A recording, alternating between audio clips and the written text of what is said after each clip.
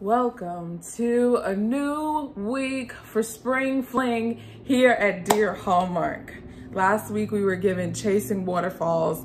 This week we have Don't Go Breaking My Heart, starring Ryan Paevey, RP, and Italia Ricci. So I'm gonna try to give you as little premise as possible so I can just go straight into this review. Okay, so Italia Ricci's character Miranda has a breakup boot camp, and she, through 6 weeks, does physical kind of activities to help people repair after having their heart broken. So they go through like trust, connection, release, and they dance, they hit the punching bag, they do team-oriented tasks, they did a trust fall, and then they do closure where they write letters and burn them or send them to the person. But here's the thing. RP, what happened, fam? I wanted you to bring it, RP. What going? Like, I was really expecting more from Mr. Paevey this movie. Italia carried this entire movie. She outshined everyone. And also, can I say, Helen, who's one of the participants in the breakup boot camp, she's one of my favorite characters too. I feel like she wasn't even acting. She was just like genuinely responding to everything that was going on. A little bit more premise. So Ryan Paevey's character is a journalist who originally goes to this boot camp with his sister as kind of like emotional and moral support for her breakup. And then of course, throughout the course of the boot camp, he falls for Miranda, and you know, it's kismet, whatever.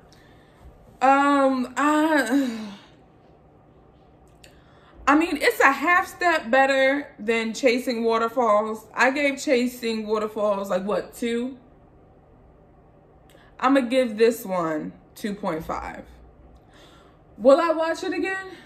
Yes, I would watch it again. And I think it was a half step better because Italia really brought it. Like, her acting was on point. Can we talk about her coat in this entire movie? Loved it. Loved her coat. And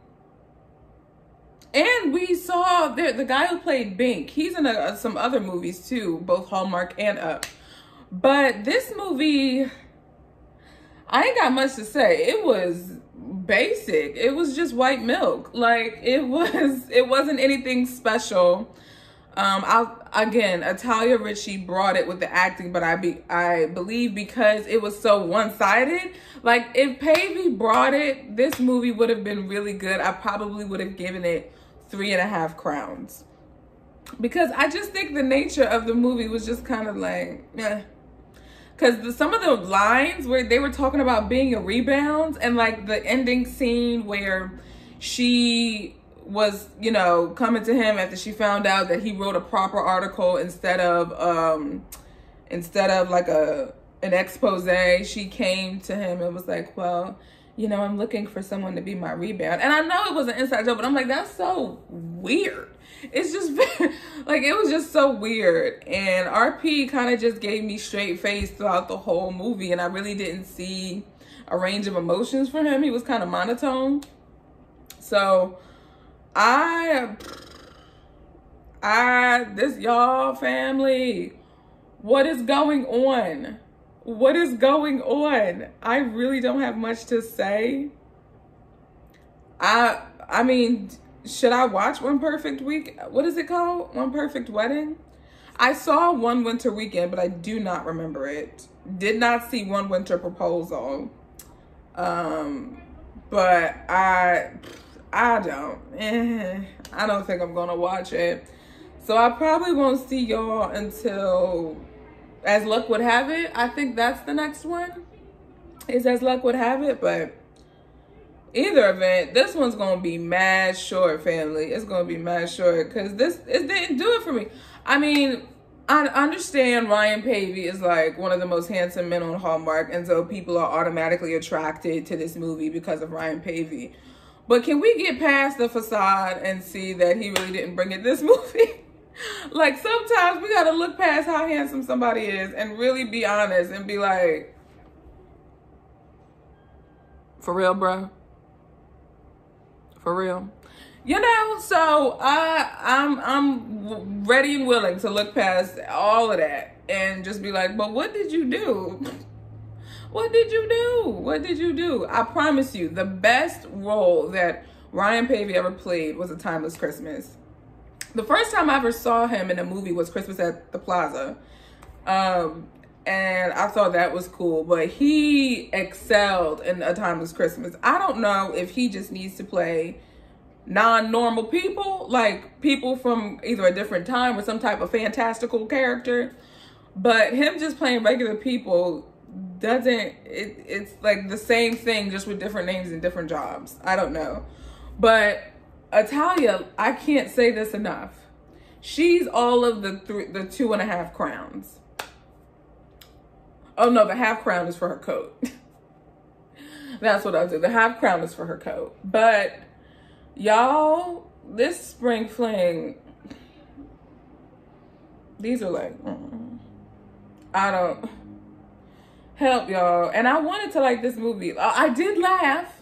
I did chuckle when Ryan Paevey's character's name is Ben, and Italia was trying to like encourage him to punch the bag, and so then he finally punched it so hard it hit another person and sent that person into their bag, and he hurt his nose, and I thought that was funny. But and then that corner office scene, I'm like, what newspaper editor got an office that looked like the CFO? What? And the way he turned around, I just got major soap opera vibes from him. I think I was like, all right, sir, Brother Tyler brought it, so I need you to bring it. And he was like, nah, I'm okay. All right, y'all, I'll see y'all in the next one. I'm so sorry. This one is just, it's a minor bust. It's a minor bust for me. Let me know your thoughts. Let's have a dialogue, because some of y'all might disagree and be like, Dara, you are tripping. Let me know. Members of the Hallmark Academy, let me know your thoughts. Are we voting this one in? I will say, like I said, this one was way better than Chasing Waterfalls by a stretch. So much better than Chasing Waterfalls. Howsoever, it's still, there's still a lot of work that needs to be done. So yeah, let me know what you guys thought. Thank you for watching this video. If you want some more Hallmarkish content, be sure to follow Dear Hallmark on Instagram. I don't even know if I introduced myself. My name is Dara. I just got right into the review. But thank you guys so much for watching, and I will talk to you guys in the next video.